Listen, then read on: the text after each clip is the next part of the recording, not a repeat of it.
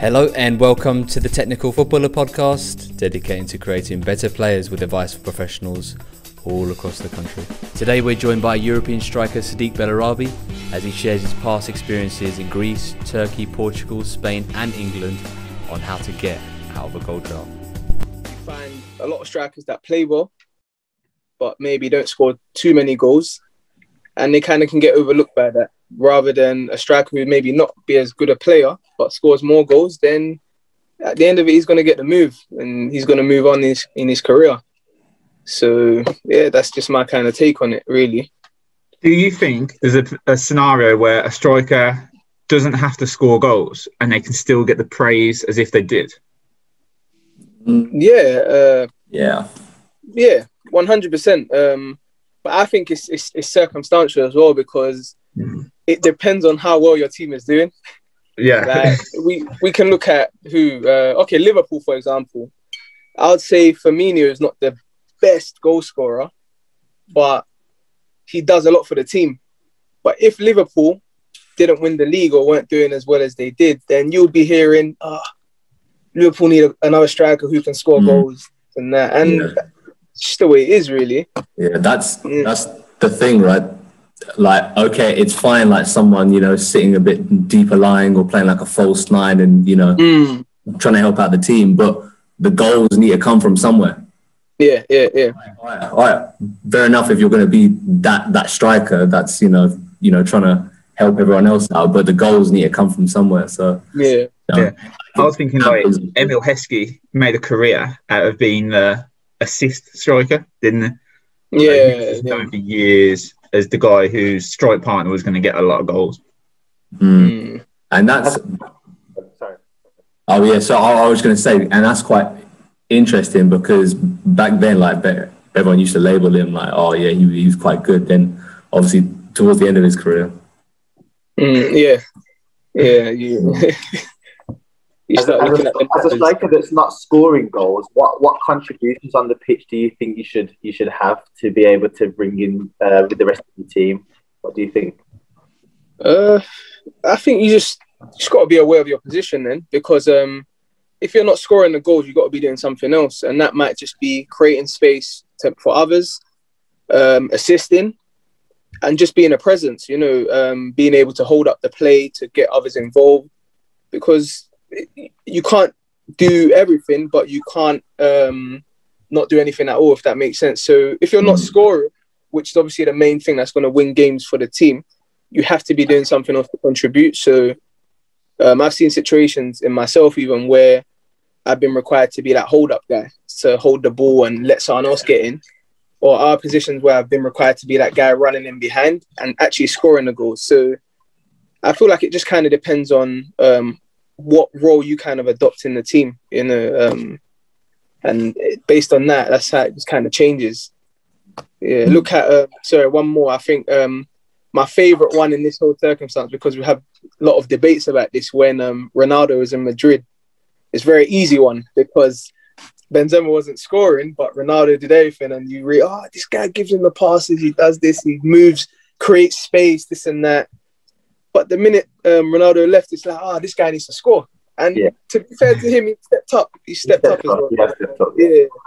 So it all depends, really, on the circumstance. So, yeah. A lot depends on not only that, but like the size of the player as well.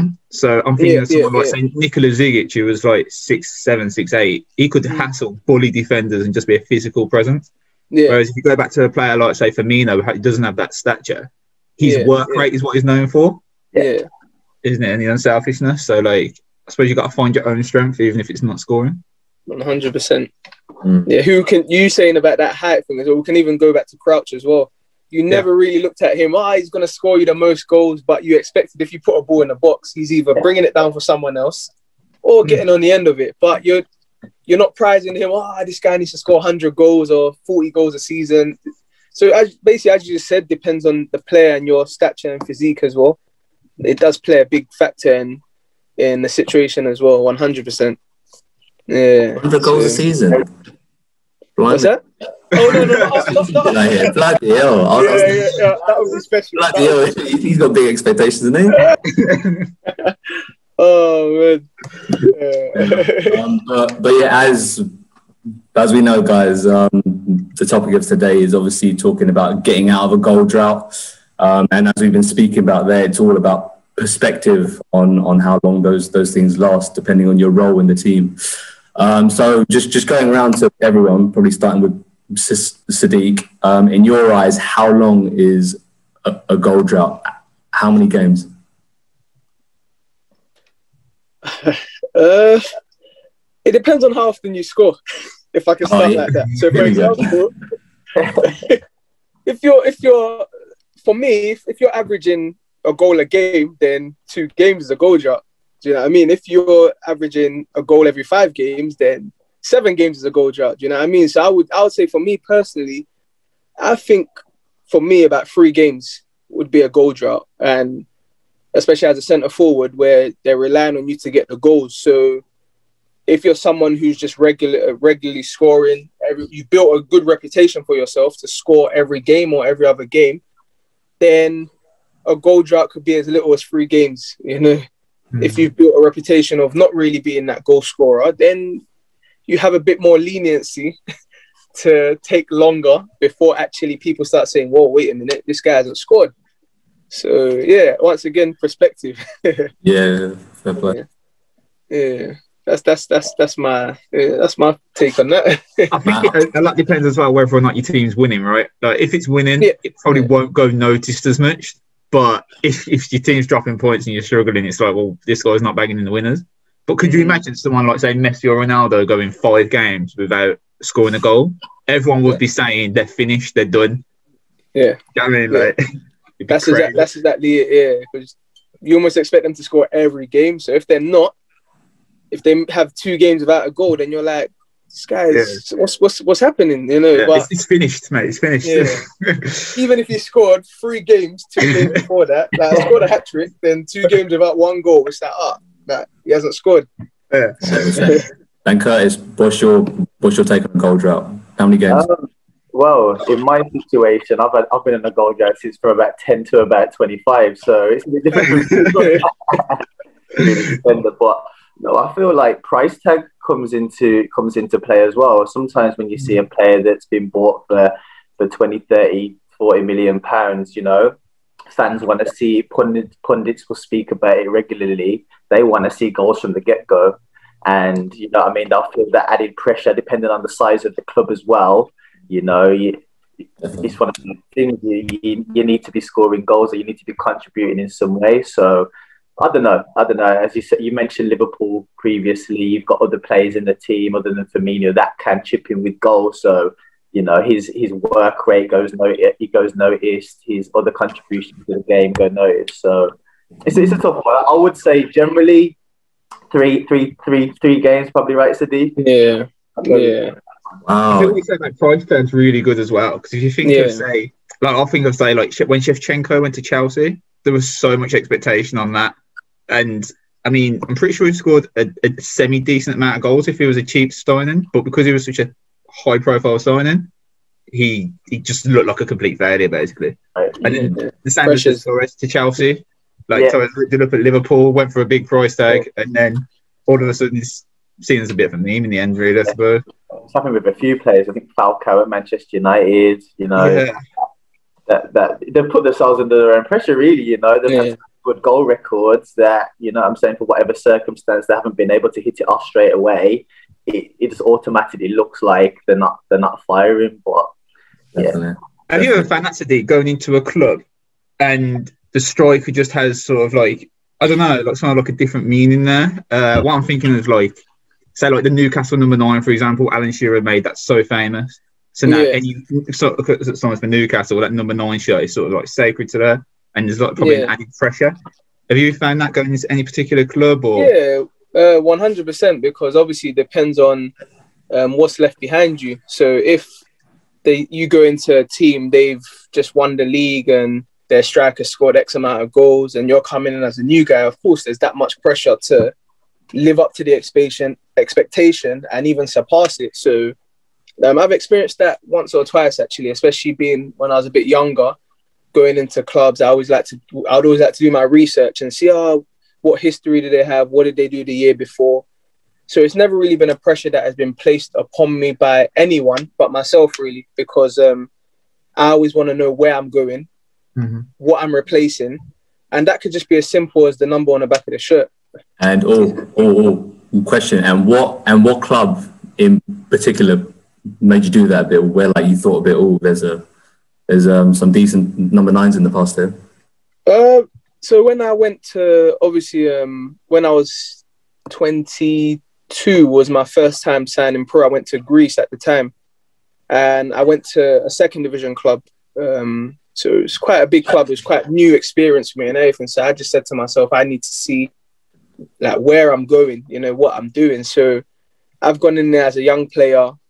I want to make a name for myself and start playing games in a team. So I went to look back, who's this striker that played here?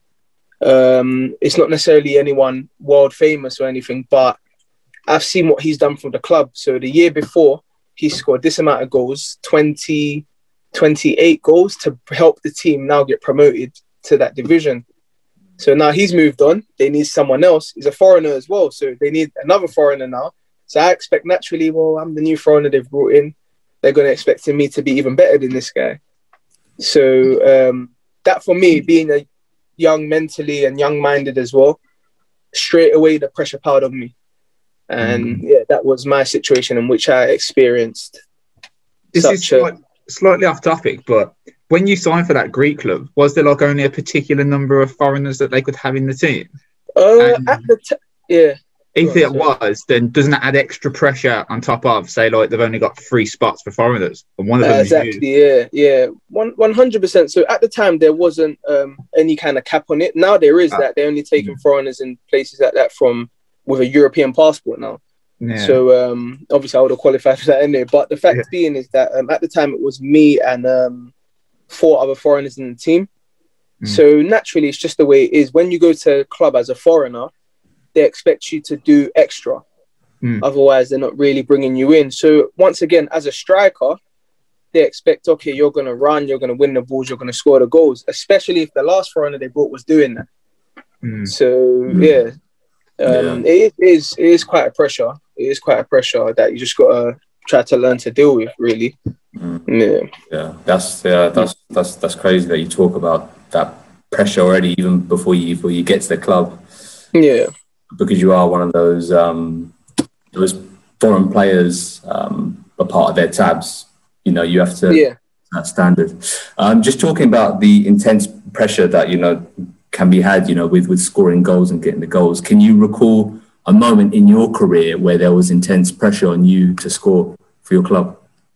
Oh yeah, and that even goes back to in this last one as well. Basically, in my career, two and a half years ago, I signed in Turkey. So I went to play there as well. So what happened was, for my first club there, I scored 7 goals in 3 games. So went on to finish in the season with 14 goals. Very good season. So my transition from there to my next team, okay, this guy done this. We want the same. You know, we're going to bring him in. We're going to pay a lot more money for him. So then already the pressure was kind of there. And in that team, I managed to score 2 goals in 7 games. So already now, I remember my first friendly game pre-season for my new club, where it was kind of like, oh yeah, we've got Sadik, you know, he scored this many goals, he did this, he did that. And I remember it clear as day, you know, I did one, we're playing the friendly, and I did one run, you know, down the line. We had a corner, I just broke on the counter attack. So the minute I broke down, I just sprint out, this and that. You can hear the fans really, because they're very crazy fans in Turkey. I don't know if you know about the way they are over there. They're very, you know, they're like chanting, oh yes, we're going to win the league. Did you see that? This and that, yeah, you know. And it felt good, but it's just kind of like, whoa, we're going to win the league now. Like, you haven't won the league for a while, you know, we're going to win it now. So it's kind of like, it's a good feeling, but it just says, what, like, I really need to step up. So obviously, first game has gone by, I didn't score. But in my last team, in my first game, I scored. Second game gone by, I didn't score. But the team before that, my second game, I scored a hat-trick. So already now in my own mind, I'm feeling, wow, like I already feel like things are not really going the way that they're supposed to be going. Third game, got 1 goal. Fourth game, not again. But at this time, my team is not doing really well as well. So it was even more, okay, Sadik, go play on the wing, go play striker, go do it. And all I'm thinking is, you know what, just come on. You need to really just get your head down, get focused and get to work. So for me, that was a time where I don't think ever in my career I felt such a big pressure just because of what I did the year before and what I was expected to do the following year. And it just wasn't happening. So that was really tough. That was really tough for me. Yeah. Sadik, how do you generally handle that pressure? Are you someone that thrives off that pressure, or do you like to go about your business quietly? What kind of So I'm kind of it just kind of depends. I'm a bit of both, really. I like to just be on my own. I've got I'm a family man as well, so my family helps along with that as well. To be honest, sometimes it's nice to go home and just kind of get away from it. So what I generally do is I try to take just a moment to think about things properly, what's happening here, why is this happening? But then the minute I get home, I try to really disconnect from football. I feel like if I'm taking them problems with me back home, I'm not really letting it go and it's just going to kind of sit with me. Then all of a sudden, work becomes stress, home becomes stress. So I just feel like it's just about a balance, really. So I wouldn't necessarily say I thrived off it, but I just learned how to deal with it. Yeah. So that's pretty much how I got through those situations. Definitely. And that's really interesting because obviously, as we know, with these droughts, a lot of it, as you spoke about there, is mental. It's all in the head because physically you haven't changed. Like technically, your football hasn't changed, but it's just you approach the game in and around it and within it, which can be a little bit different. Just talking about those situations, I know Curtis touched upon it a little bit. Are there any like little mental solutions that you used to do when on like a small droughts or on intense pressure score? Like I don't know if you do any self-talking, just like go to sleep at night and like mentally picture that you're scoring goals. What was? Yeah, I'm actually quite a big self-talker, and I don't really share it with anyone because it's just something on the field, off the field. I'm just someone who really I feel like I have to talk to myself out loud sometimes, but I don't like to do it in front of people. So as I said, once I'm going through such situations, just whenever I get a chance to be alone, I generally reflect. I talk, why did you do that? Why did you do this? What happened there? I try not to, as I've grown older, I learned to stop blaming myself, but just accept what has happened and just look at ways I can deal with it. So I get hold of all my videos. Whenever I've got my videos, I watch the games back. I'll, just sit down, go on YouTube or the television, wherever it might be, just watch the game back, see where I could have done something differently. As I said, once again, after it's happened, I tried to just take that time to really digest it and think about it. But then I tried to let it go. I really don't hang on to it. So whatever's happened the week before, for the next day, maybe I'll really process it. The coach might want to talk to me or something. Okay, whatever. But then after that, I try to not keep it in my head because I don't want to carry it over with me into the next game, which has happened before as well. I've missed a sitter in the last week, and that would have ended my drought. Like, how have I missed that? Because that happened as well in Turkey in this team. I should have had a hat trick. I couldn't score. But what ended up happening was that I let it follow me into the next game. So now I've got another easy chance to score. But I'm thinking about how I missed the last one. And I missed again. And it's kind of like, oh, wow, like what's really going on? And you got to really just tell yourself, look, I let it stay in there for the day. I digest it. I get angry at myself. I just go through whatever emotions I need to go through. And then I just try to push it away.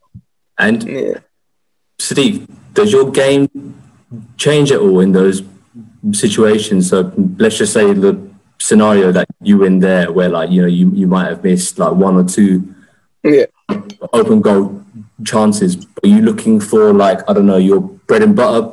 Are you looking to, right, if he sticks it at the back post, I'm getting my foot on this and that's it. That's a goal, because I know in my head I can score those sort of goals. Do they sort of change in those sort of... 100%. And it's not always a good thing as well, because it does change. Because after the first miss, you kind of say, okay, pick myself up, go again. After the second one, I myself, you tend to sometimes start hiding. You can't help it sometimes, and it's something that you need to grow out of as well. We need to learn to grow out of. I start trying to look for the easy ones, but then once I've kind of lost that trust in myself, the easy ones start becoming the hard ones as well. So I do tend to still look for that bread and butter opportunity for myself, but I feel like because the confidence is not there anymore, it's very hard to keep that confidence and drive. It makes it a bit harder. Definitely. And I was going to speak to Curtis actually. Obviously, he was playing in a different position to you, but I'm sure he had mental pressures playing football as well. How did you deal with those sort of situations, Curtis? Were you like a self-talker, or what was your go-to? Yeah, so obviously when I was a bit younger, I'd say I kept myself to myself. I would spend a lot of time sort of going through my game in my head. I would speak to teammates that I had a good relationship with on a one-to-one level. So I think as I've got older, definitely the self-talk is imperative. Self-assessment. I'll make notes now. I will write things down. I would have gone over video as well. So everyone deals with the situations differently. I think it's the main thing for a young footballer. A footballer is just wanting to improve.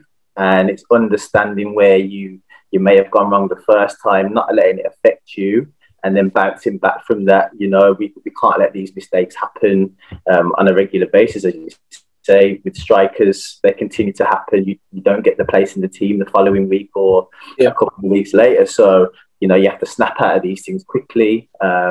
Assess where you've gone wrong and move forward. Yeah. Definitely. And I guess this is kind of like a question to both of you, and even Matt, who wants to give it a go as well.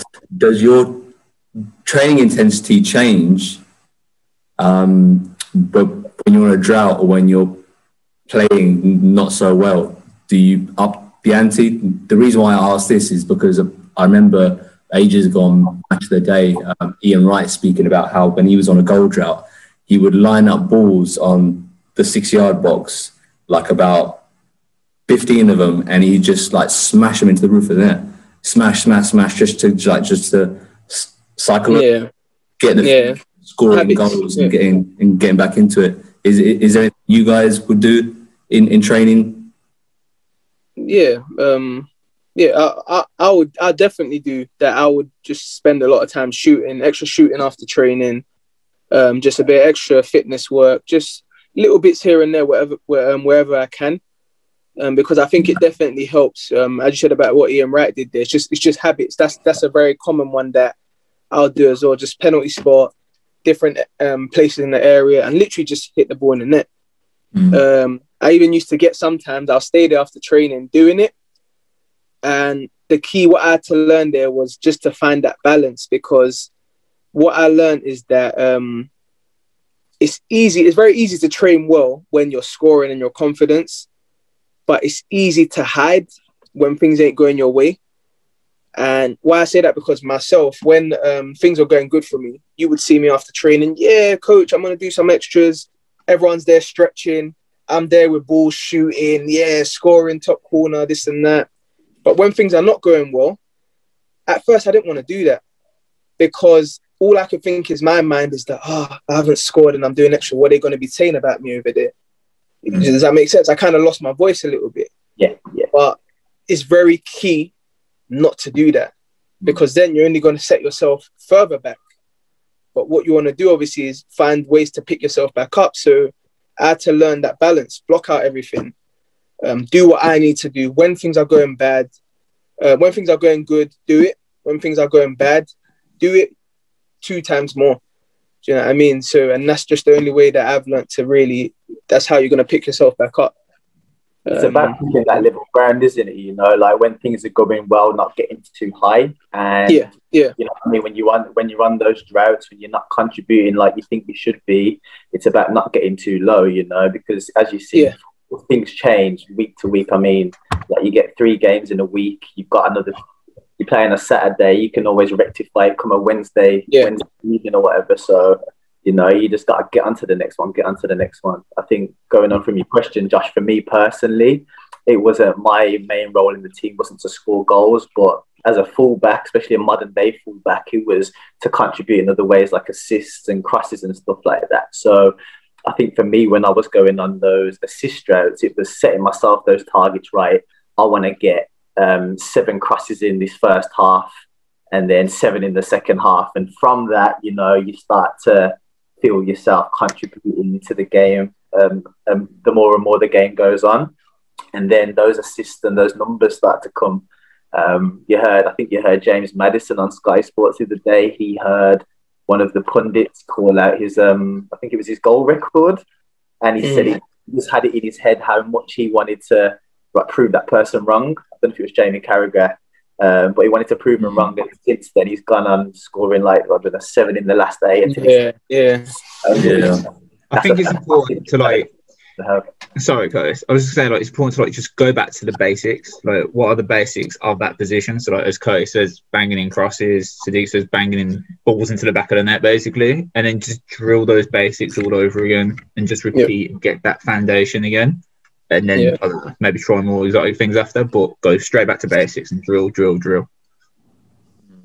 Yeah, just literally touching on that again, Josh. Just takes me back to literally that particular moment in my head where I was going through that in terms of like I'd put balls and just start hitting them in the net, and if it's not going in the corner, you'd hear some players, you know, because it happens. You hear the keeper would have saved that, or you know, that was a bad shot.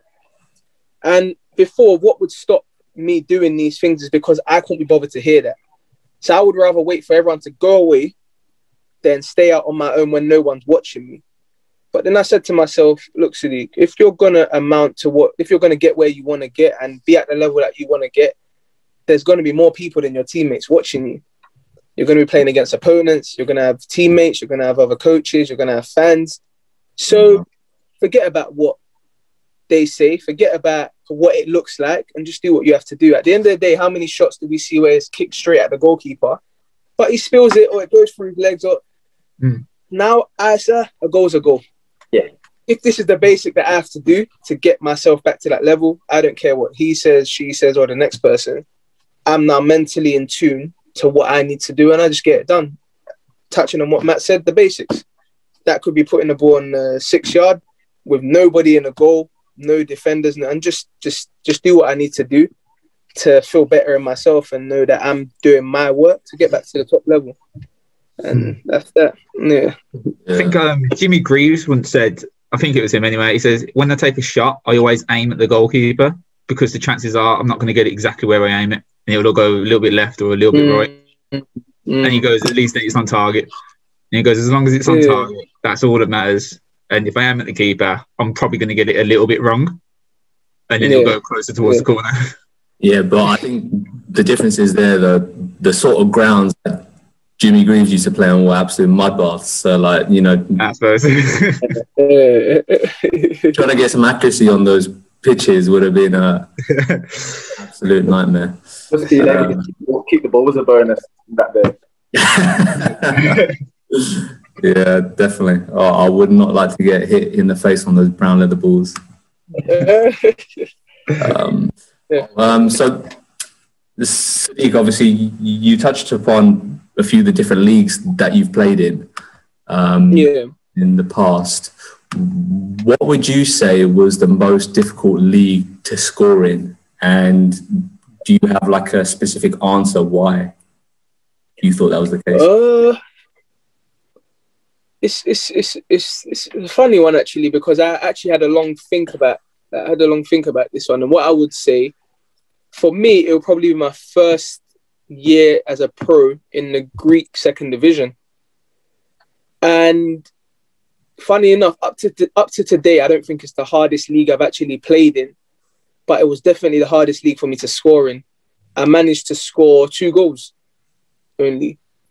And what I would say, where it broke down to me was that I was young. It was my first year as a pro, and I was still learning a lot and not playing as much as I felt that I should be playing. So I kind of felt like, he's only giving me 30 minutes, so I don't have to score. It's hard to score anyway, and he's not giving me enough time. Or I'm trying to do things based on what I think needs to be done rather than play my own game in a sense as well. So I think my age and the fact that I was a first year pro there had a lot to do with that, where we don't really just play to our strengths. When you're 20, 21, 22, I feel like we don't play enough to our own strengths, and we try to follow instructions too much. And I felt like sometimes I look back to the time and say, you know what, if you actually just played to your strengths more and did the things that they brought you here to do, it probably wouldn't have been as hard for me to score, and I probably would have hit double figures there, 20 minutes or not. So yeah, that's what I think. Yeah, for me. Interesting. Yeah. Yeah. Yeah. No, I think that's so important to play to your strengths. Yeah. It's like we were speaking about before, right? These are almost like your go-tos. These are your bread and butters, and these are things obviously very, very important when you're going through a goal drought. So yeah, completely with you. I guess just to start wrapping this up now, what are 3 things that you would put over to a young player to try and get out of a goal drought, like they're in their own goal drought themselves? What 3 things would you say are ways to help them get out of it from your experience? This one for me is, it's easy to say, it's hard to do, but I would say you got to believe in yourself, self-belief. You got to keep working hard. And again, I would say you got to believe in yourself. And why I say that is because it all stems from self-belief. You know, no matter what situation you're going through, you've got to just kind of keep believing in yourself and that it will be better. Because if you don't believe it, then chances are you're not going to do it. So that, coupled with the hard work and the drive to keep going, then the goal drought won't last very long. Or even if it lasts, however long it lasts, when you get out of it, you're going to fly. You're going to fly. So I think it's very important. Just those 3 things in those order: believe in yourself, work hard, and believe in yourself even more. You got that and you're golden. Yeah. At the end of the day, no one's going to do it for you, are they? So if you don't believe in yourself, who is? You know, I feel like positivity and energy is such a big thing. You know, what it kind of radiates off you. So you put that into the universe. You're putting it into coaches and seeing you with a smile on your face and showing that you want to work hard at training, showing that you're still working in matches and you're not scoring, but you know what I mean, you're still getting into the right positions. You're still contributing in certain ways. It will come. It will come for you. I'm sure of that. You know. So definitely, 100%. Yeah. But I always find that with like team sports, you know, obviously such as football, because the confidence and the self-belief radiates off you. Like it just shows this guy, he wants the ball, get it to a striker, fire into his feet, zip it in. If it is the right back here, look, he's in a really good position. He's delivered 2 or 3 really good crosses today. Yeah, another one. So yeah, I think self-belief in team sports is so key, because it's not only you believing in you, it's other people believing in you. To give you that service. I think that will compound as well, right? Like the more you believe in yourself, the more it shows, and then the more other people will believe in you, and then the more other people believe in you, the more you believe in yourself again. Yeah. On top of that, and that sort of stuff will compound, and it will just believe the hype, mate. Believe Yeah. it. Nah. Believe it. Yeah. No, sometimes, Matt, that, as you just said, that belief there. Yeah, I look back on times myself where I'm just like, you know, when things have not really gone well, and you're kind of like, you lose that belief. So you kind of like, I've done it myself. I'm kind of in the box. I'm like, yeah, give me that ball, you know. But I'm not really like confident in what I'm saying. So the teammate kind of looks at me. It's kind of like, I don't know. But on other occasions where, as I've grown, I'm playing bad. For example, I've missed 1, 2. But the minute I see myself in that position, yes, give me that ball. And then they give it, and then eventually you're going to get a moment. But you have to not just voice it, you have to actually believe what you're saying, because sometimes we can just be loud, but we don't really know what we're doing or what we're saying. Yeah. That's why I like what you say about putting the ball on like the 6-yard line and smashing it in. Because if you're in a goal drought and you haven't got any self-belief, you might start doubting, can you even kick the ball into the net? Yes. Exactly. And then to just bang it in, okay, so I can actually kick the ball in the net, can I put it closer to the corner? And that's what will breed that self-belief little by little until you know it, you bang